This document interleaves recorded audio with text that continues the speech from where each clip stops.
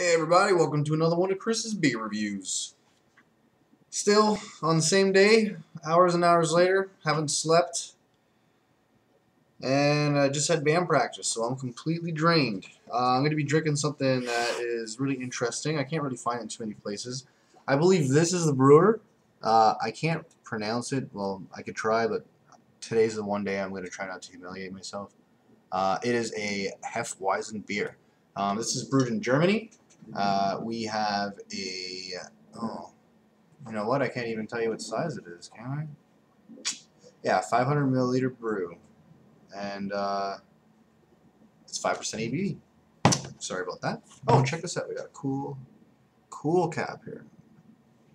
It's got the brewery's name on it, and some shields, and I'm going to be drinking it out of my wonderful Hefeweizen Hogarten glass.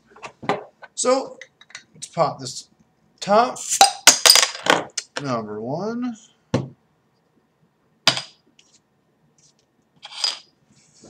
Alright, here it goes. Let's pour this.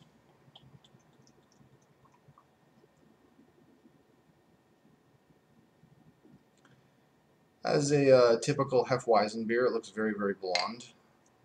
Very difficult to see through. Aside from that, we got about a one finger head here. Smells very much like oranges, citrus aromas, very much like a Hefeweizen.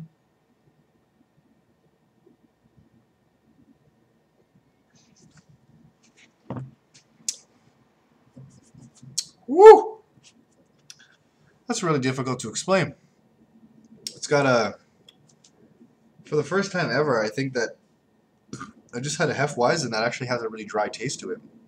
No matter how much you drink it, I'm super thirsty right now, and that part of your mouth where you're supposed to, you know, feel your thirst being quenched when you're downing something, I'm just not getting it from this. It's just gone.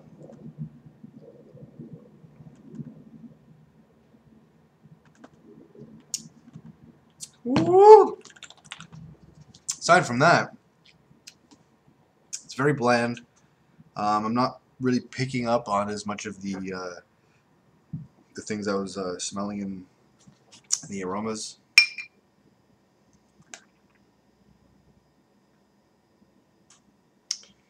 Would I consider this my go-to beer? I don't think so.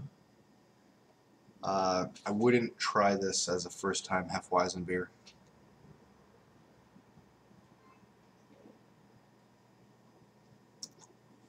And it looks like it's Weizen because it's E. You can't really see it back there, but it's W-E-I-Z-E, and it's supposed to be pronounced Weiss. Weizen. Like Weiss. Anyways, people, I'm actually getting a cramp, like right here, for the first time after drinking a beer. I'm not blaming it on the beer. I've just been through an excruciating day, and just for my own health, I'm going to take this slowly at my own pace. I apologize. I'm really not picking up on anything special in this, which is another reason why I don't mind cutting this short. You know, I tell everybody to try every beer, you know, everything once, right?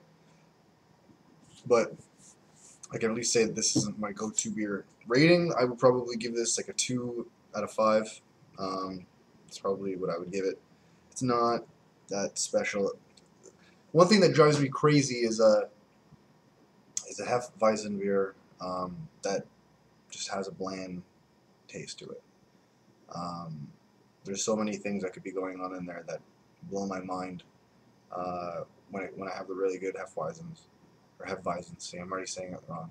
Anyways, I gotta get some sleep, people. This is crazy.